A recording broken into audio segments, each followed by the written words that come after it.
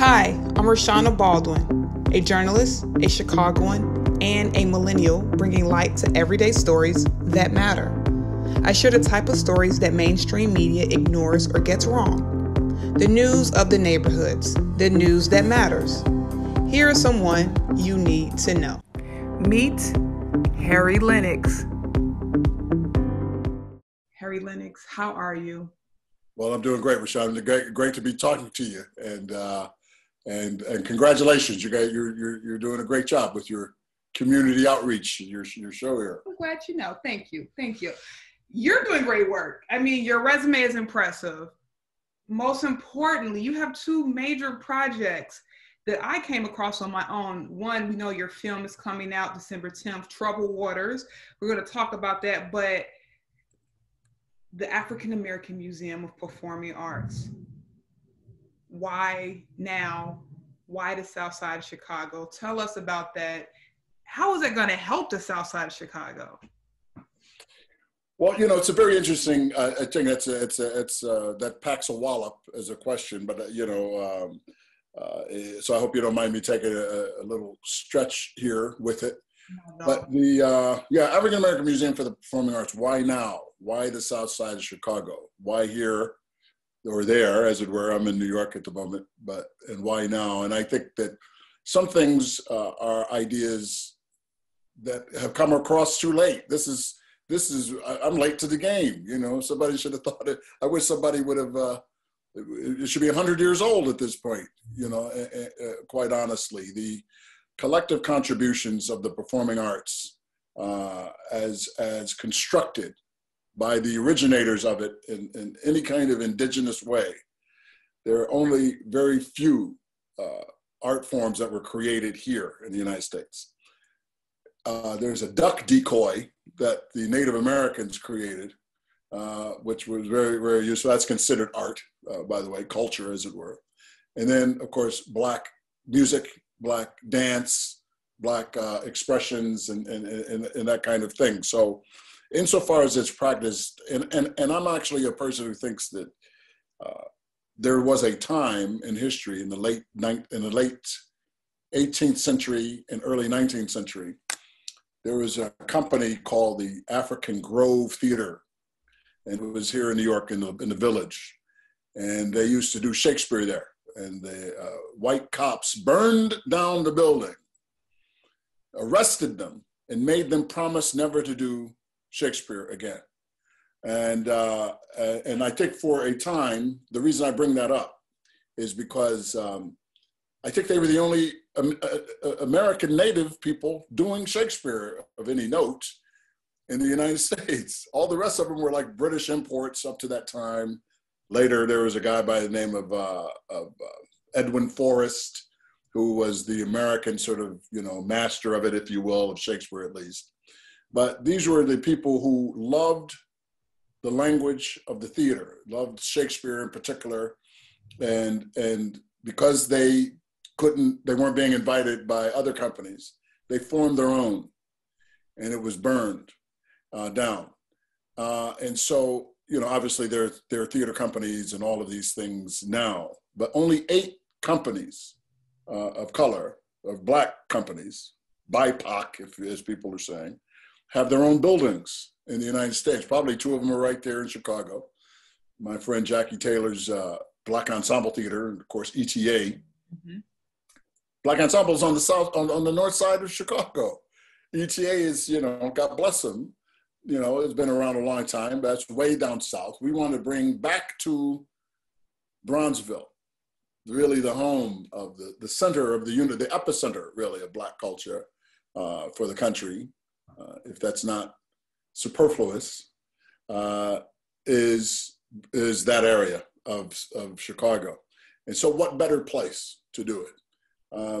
I would love for people to be able to see quality entertainment, the best that we have to offer, rather than having to go to the Airy Crown and sing, things that come and hit for a night or two, to have a viable state-of-the-art theater or performance space, really, with 2 smaller, with 2 mid-sized theaters, one mid-sized and one small, a home base for already existing institutions, such as Congo Square, such as a number of Impact Theater, any number of theaters that do not have a home right now.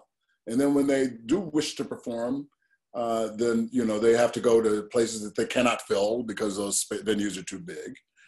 In some cases, they may be too small.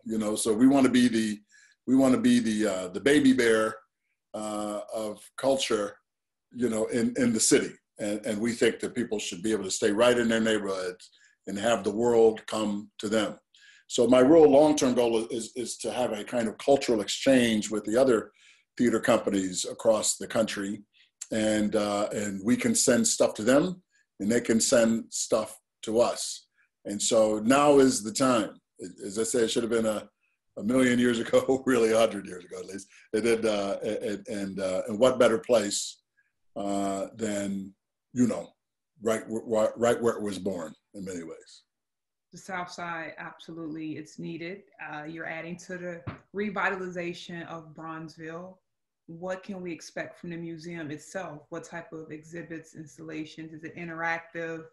It's an arc. It's the archive? What will we see? It's an interesting thing. I'm excited about it. It was my idea before the performance art space to actually do a museum where we can have that collective history. That story I told you about the African Grove Theater, for example. All of the theaters that came out of, the workers program, the WPA and so forth, with Roosevelt, all of the stuff that came out of the Black arts movement in the 60s, which really was started by Amiri Baraka in Harlem, but had residences throughout the country. There was a bunch of theaters that came into being around that time in the late 60s, early 70s. Kawumba, of course, ETA, Black Ensemble was, Jackie was just a wee little girl at the time, but of course, was inspired by it and what was happening with the Black arts movement. My friends here in New York have a group at the Billie Holiday Theater, which they actually do a course in the Black arts movement. And I've had the pleasure of actually teaching there and so forth for periods of time. But I think that what we can see in the museum is that collective history. Where can you find out about the African Grove? Where can you find out about Kawumba, Chocolate Chips, the Chicago Theater Company, where I really got my start? Any number of other theaters that are based in Chicago or had a life in Chicago for a while that are currently there.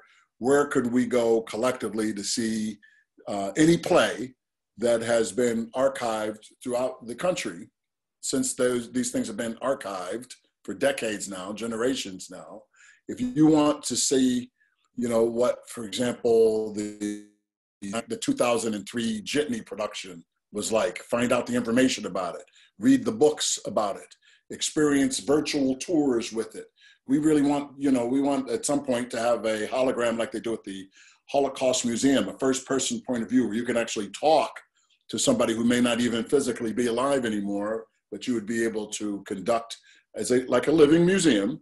You'd be able to actually have a conversation with, we originally wanted to do it with our friend, the great Anthony Chisholm, who passed away a couple of months ago, where you could actually have this interaction with him. So for young people, what it would be like to walk in the shoes of, to look at the line, look at the acting notes, we get our scripts or what have you. I use an iPad now to read my scripts, but, look at the notes that they made, the books, the literature that's been written on the movies of Black history. There's a lot of people with a great amount of expertise in Chicago. I think actually Dr. Lonnie Bunch may even be from Chicago, the guy who's in charge now of the National Museum of African American History and Culture in DC, the Smithsonian. Mightily impressive organization. Not that he's working with us yet, but we would love to have that level of expertise, that level of impact.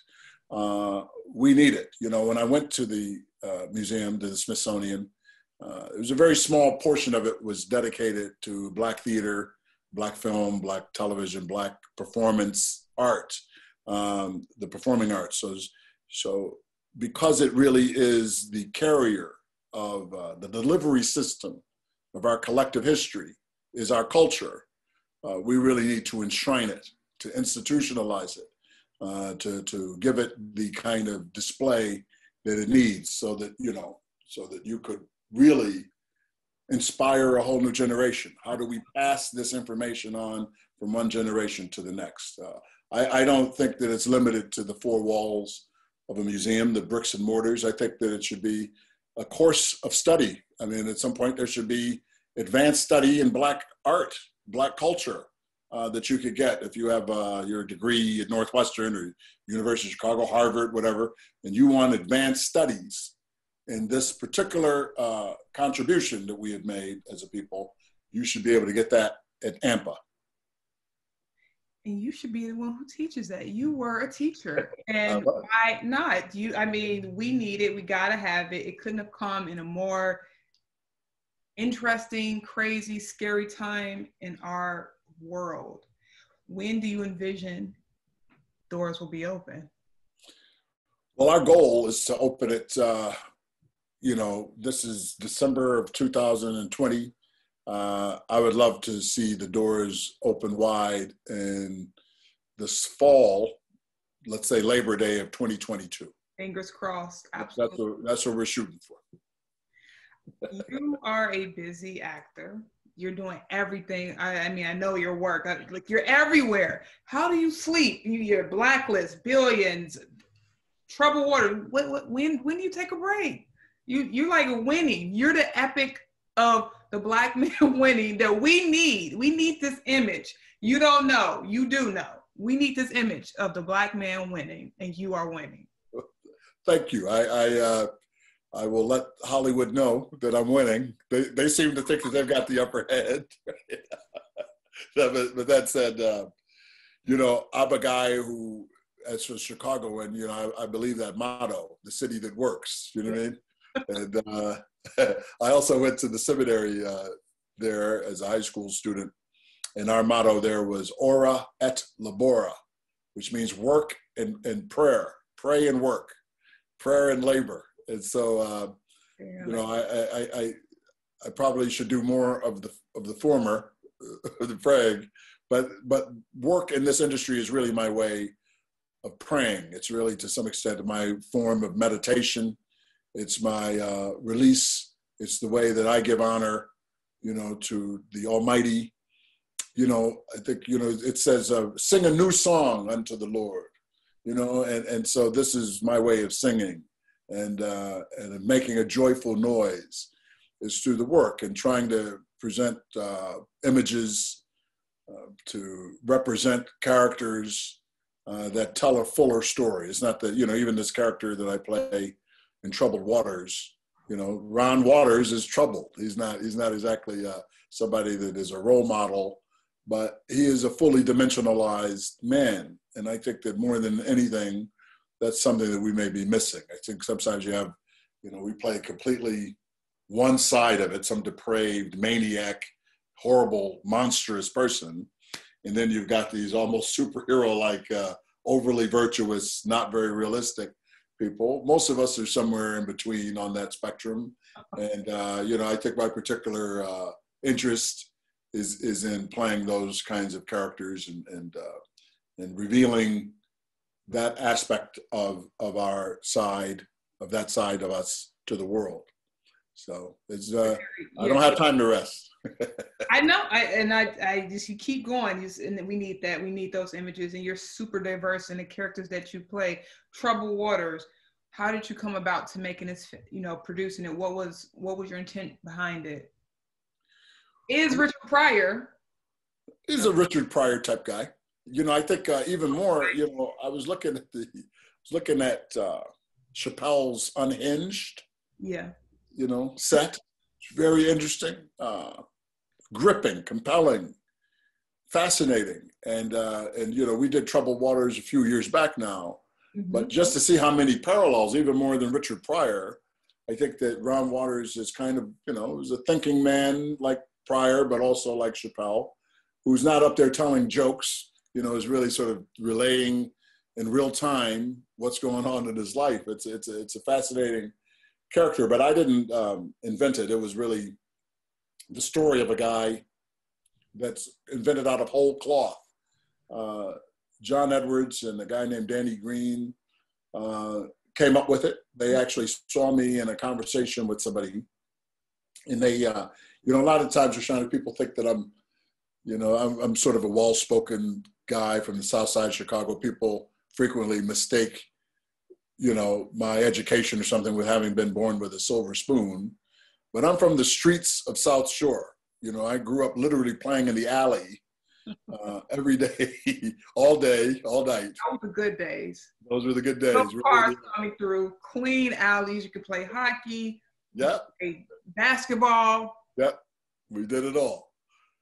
We played all of those sports back there and so forth. But, I'm from what we call the rough and tumble.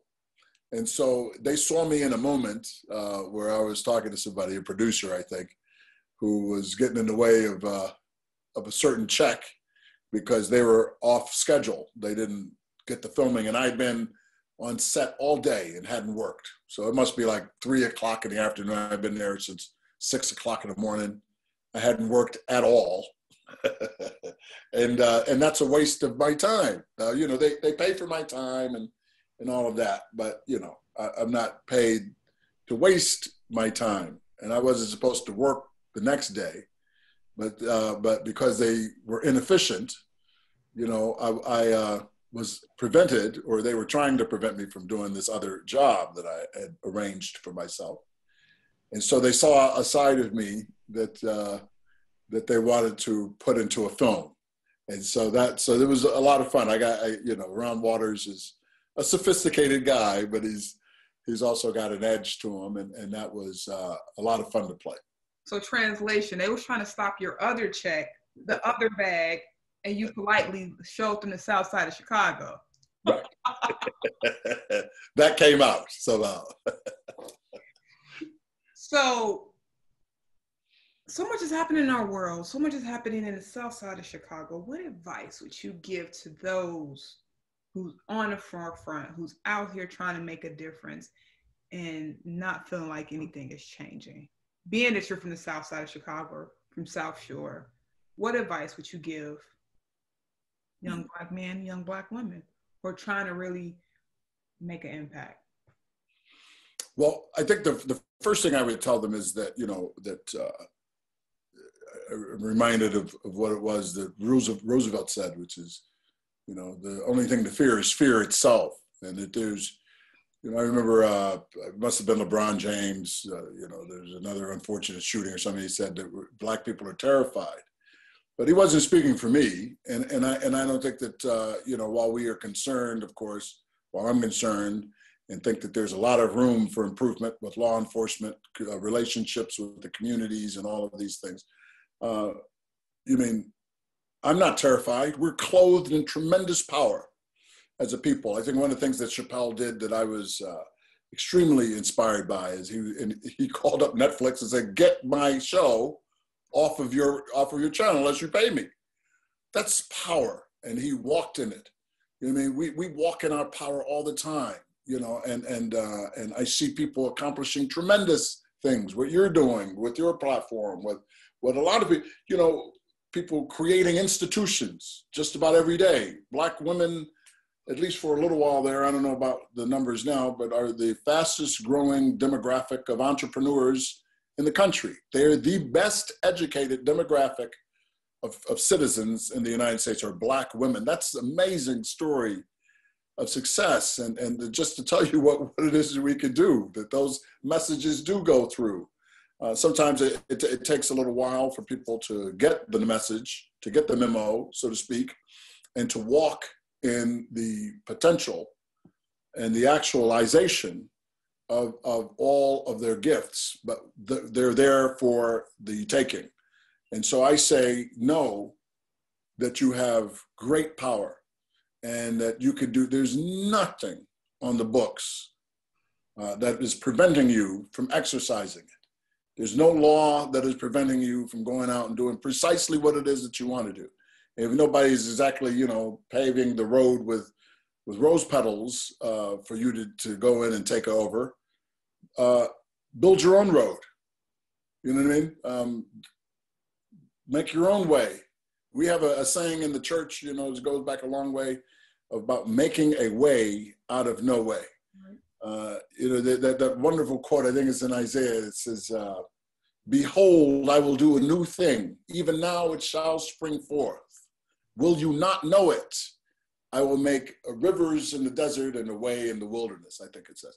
So, and that's true. Will you not know it? Will you not see it?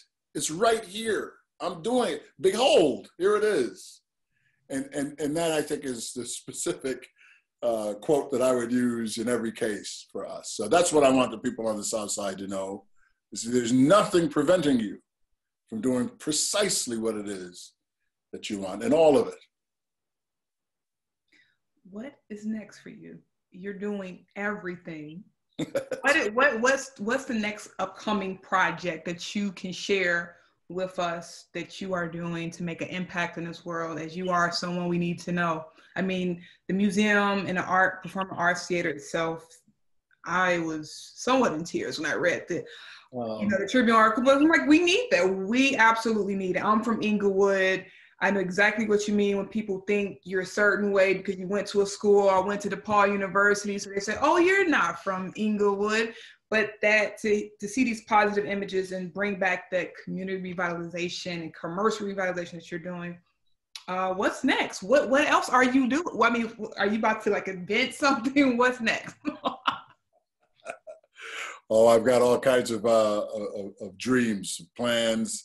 You know, unfortunately, I'm grateful that I have so many great partners. Steve Harris, who is my partner in Exponent Media Group. We're developing projects now for feature films and limited series, just trying to, you know, get in the door. And if we, as I say, if we don't get an invite through the door, we're building our own. We're trying to figure out ways to distribute, to develop, to bring people from outside inside, you know. So I got entire teams of people, and I'm very grateful to them because I can do none of it alone, and it's going to take a collective effort. But the great thing about it is that, you know, I'm not really, just to be very clear, Rashanah, I'm not doing it for anybody's benefit, really, except for my own. It just so happens, you know, I want to see the museum. I want to be able to have a resource that I know where I could go to. I want to have a stage where I can put things on or be on it, you know, and so forth. And so because of that, because it's good for one, it could be good for us all. What is it? All for one and one for all. And I think that kind of,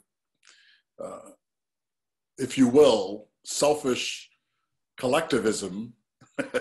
For us, by us. What is that? Yes, for us, by us, for me, by me. What's good for me is good for the whole, because I am a part of that, come from out of that, and vice versa. And so this is really just a way of, you know, of keeping it going. People inspired me, people taught me, people gave me advice, leg up, counsel. And so this is just a way of, as I say, institutionalizing that. But yeah, I've got so many more stories to tell. If I lived 5 lifetimes, I wouldn't be able to tell them all, because there's so many, and so many worthy of being told. I'm sick of the same old drum beat of doom, of being traumatized. Of, you know, we've seen that. Call it poverty porn. Right. I'm the person who tells the good news, all poverty porn, changing it up. Right. We're telling a different story, our story that's been happening, but you all wouldn't cover, mainstream would cover. Absolutely. Right. When you're in Chicago, I know you are so busy. When you're in Chicago, what do you like to do? What do you do? What do you come to do? What's your favorite restaurant? What's the thing that you love to do when you're at home? Well, I have a lot of friends and family there. Having grown up there, you know, I could never in one visit really see all of the people that I would want to, or that, you know, sometimes ask for me to stop by and visit. But, you know, I stop. Of course, my sister is still there. She's got 2 daughters. They're doing great. One is a teacher. very proud of her. Went to Northwestern like I did. Just dropping that in there. And my other one, very proud of her too. She's getting her master's degree. She went to Western Illinois and so forth. But they're both doing great. So I see them. That's my first stop. I have a lot of friends in Bronzeville. Alderman Sophia Dorsey King is my dear friend. Dr. Anita Blanchard Nesbitt is a dear friend. So I normally will see them. I have fraternity brothers and stuff there. So frequently I go up to Evanston because that's where the chapter that I joined. But, I've got a lot of friends throughout the city. My old favorite restaurant used to be a place called Helen's Restaurant. And it was on 79th and Ridgeland. And it's no longer here. Helen passed away, I'm afraid to say. Loved her. BJ's Cafe is a place I go. I like it a lot. Doc's Fish, I'm trying to get over that. You name it? Is Doc's Fish still open? Yeah. There's one on 87th. It is. Yeah, in that little mall right off of 9094. So yeah, that one is open. At least it was when the last time I was there. I haven't been in a while. Nobody can travel anywhere. But I did pass through Chicago not too long ago and went to a Portillo's, the one on North Avenue. Of course. Yep. There is RPM Steakhouse is a fantastic place too. Absolutely. Yep. Now you're naming some goodies that I'm remembering. I mean, all of them are good, but yeah, absolutely. Portillo's has since expanded. Yeah. That's your Chicago guy. Yeah, that I am. And last question, how are you, with everything, with the pandemic, how are you staying sane? You already mentioned that you're spiritual and you're almost about to be a father. I threw that in there because you said seminary. But how are you staying grounded with everything with the pandemic, and how are you staying sane? So many of us, I often ask, a lot of people I interview, how are you staying at one with yourself? And yeah. Well, I'm back at work, thank God. Thank God. Round of applause. Yes, absolutely. You got me today because I was just doing a bunch of conference calls and Zoom meetings and all, which is what everybody's done. I have directed a Zoom play, which is called Mercy. That'll be at the North Light, on the North Light Theater Company's website on Sunday, December, I think that's the 13th. It's by a young graduate out of Northwestern. Her name is Felicia Odu. She's a genius. So I've done stuff like that. I'm going to show you my piano over here. I play in my filthy cluttered table, but I try to play piano every day if I can. It helps me meditate. It kind of is a way for me to relax and to get my mind off of the other things. So that's how, I'm married. My wife keeps me sane and grounded. She's starting a business of her own right now. And so, yeah, it's great. I have a big network. And to some extent, as I say, I'm back at work and all of that, but I've kind of gotten used to this new normal. It's not so bad, at least not right now. It's not so bad. This Zoom play, that is groundbreaking. Yeah. Wow. Yeah, it's yes, everything on play. And look, I think we stepped it up a little bit. It's not your normal Zoom play. We sort of approached it like a movie almost. I think that's going to be happening more and more.